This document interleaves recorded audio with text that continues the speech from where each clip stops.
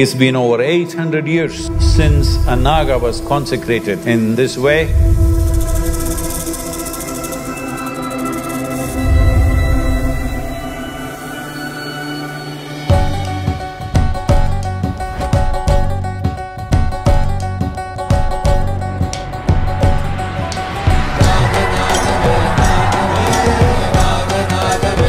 We are here for a very unique possibility. You are part of the consecration. You're not here just as a spectator. The intensity, the power, you see the mystical side of Sadhguru.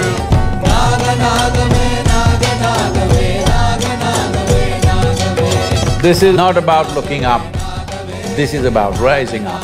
Let's make it happen.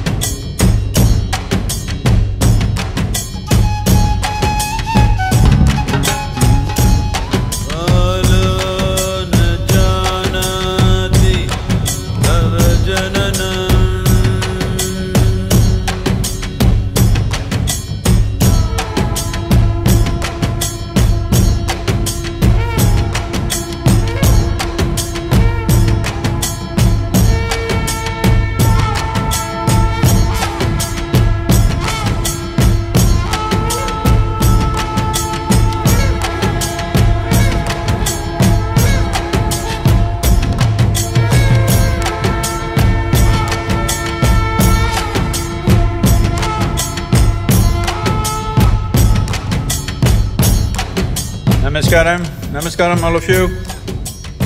We are here for a very unique possibility in this wonderful place. Are you cursing the rain? Yeah, it's good to be wet. The idea of having all of you here is so that you are part of the consecration. You are not here just as a spectator. If that needs to happen, you must be participating the same level as me, the same level of involvement. Before I tell you the various aspects of what Naga is, I must tell you from what I've been looking up last few days, I see in nearly over 800 years, a proper consecration of Naga has not happened. The last one that happened was over 800 years ago. So you are part of a momentous event like this.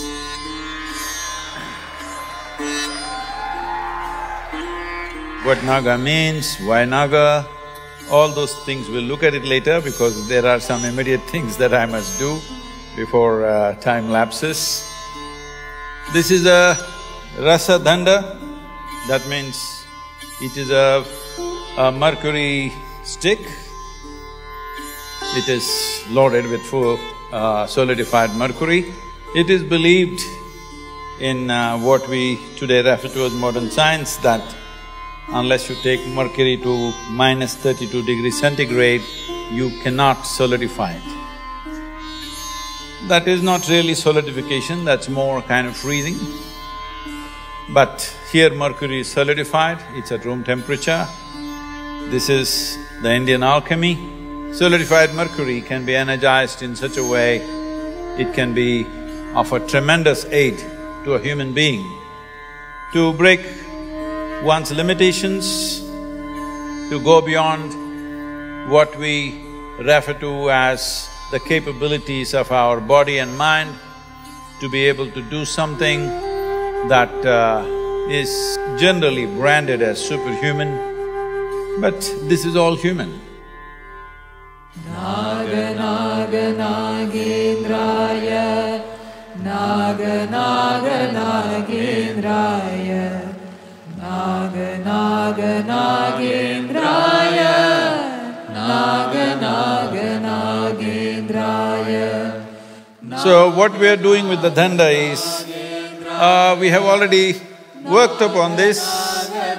It has been brought to a certain state of energy and receptivity.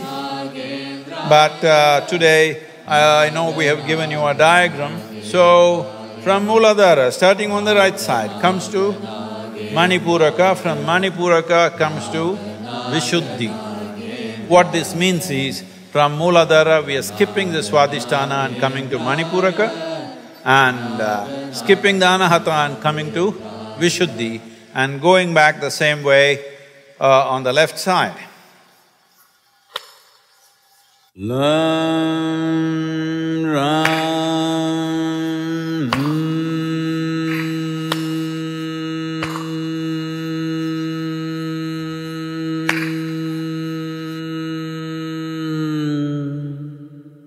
Kalike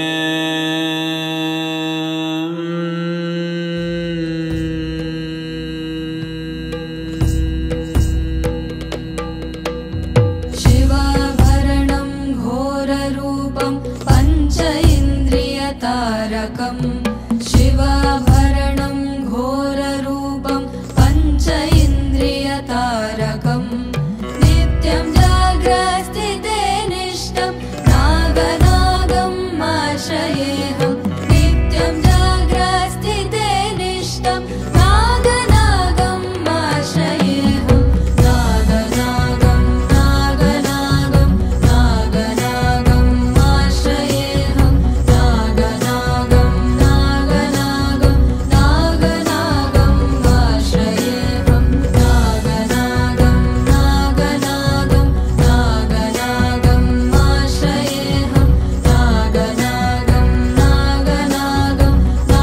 Right now, the Naga is covered with a layer of butter, and over that, turmeric paste is the first step. Next one, they will put kumkum, which is red in color, as you know, which is a combination of turmeric and lime. After that, we will put asti, that is ashes from the cremation ground, which has been carefully collected and brought with a looking for a certain quality of that. In yoga, the word Naga and the word Kala are used synonymously. Both mean the same thing in a way. On the side, the two mas are putting the soil of the land upon these 112 Kala Sarpas, and then they will put asti on them. This will be part of the Kala Sarpa Seva that people can do.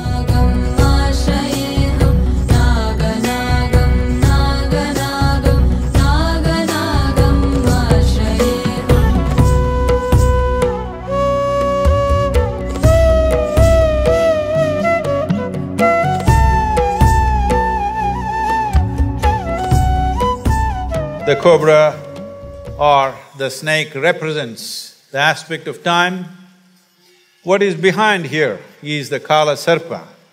What does Kala Sarpa mean? You have heard of certain snake being called Ananta. Kerala people are here. Ananta Shayana is there. Ananta means eternal. So there is one snake which represents eternity. This is why the Kala Sarpa is in the form of infinite symbol or infinity symbol, that is representing eternal, it is a Kala Sarpa. There is another snake which is called a Shesha Naga. So, Shesha means when the creation collapses, when galaxies collapse, there will be some residue left. That is the Shesha. If you have learned mathematics in a local language in India, you would know Shesha means the residue in the mathematics. You learned in English it's called the remainder, that is the Shesha. So this is the Shesha Naga, one who is left over from previous creations. So one who is left over is very vital for the next creation to happen, to have some kind of information which can go into the next making of the creation. These are two important aspects of Naga. One is Kala, in the Kala there is one which is Ananta, another which is Shesha. The third one is Karkotaka, which is what these three aspects that we are handling here. We will go at that later. Right now, there's something else to do. Karpuragauram Karunavataram Samsarasaram Bhujagendraharam Sada vasantam hridayarvindhe bhavam bhavani sahitam namami sahitam. All of you who have given yourself to this process of chant and tracing the form, in many ways, you are a part of this danda. Now, one important aspect of consecration is to… this has taken a certain amount of time to prepare. So much of energy work has happened and it's reverberating wonderfully well. And in many ways, all of you are a part of this.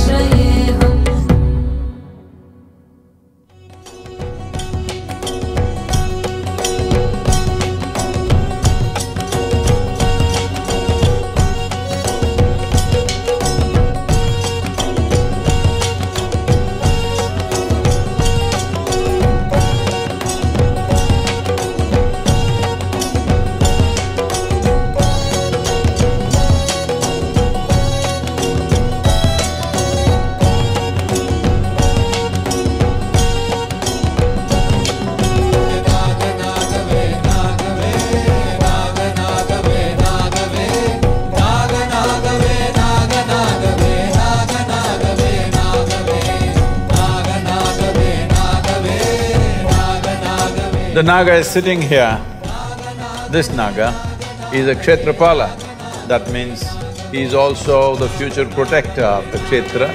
When we say a Kshetra, we are building a whole system. A whole system which is both energetic and geographical, that it will become a spiritual possibility in its entirety.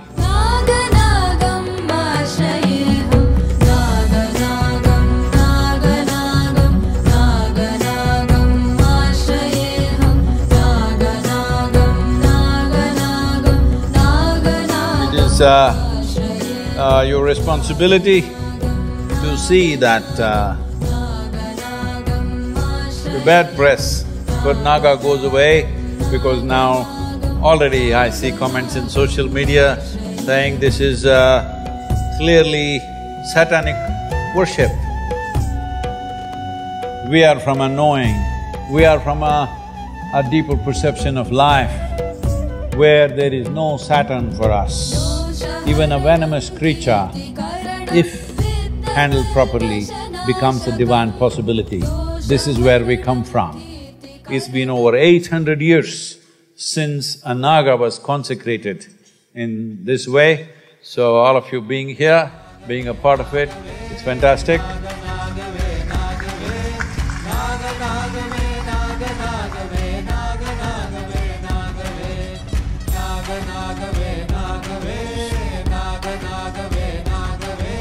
I would like to acknowledge all the Bengaluru volunteers who worked incessantly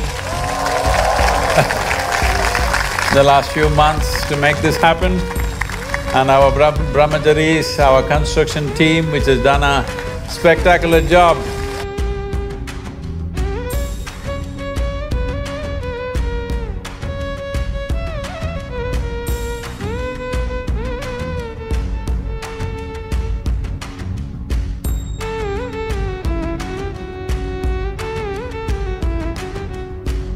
This is the first step. The next step is the Yogeshwara Linga will come on 15th of January. Of course, the Adiyogi statue will be ready by then, and the yoga center which offers all the 4 dimensions of yoga. Many others who have supported this, those who worked with me in the consecration process. So to every one of them and all of you, fantastic. Let's make this happen in the world, a conscious planet. This is not about looking up, this is about rising up. Let's make it happen.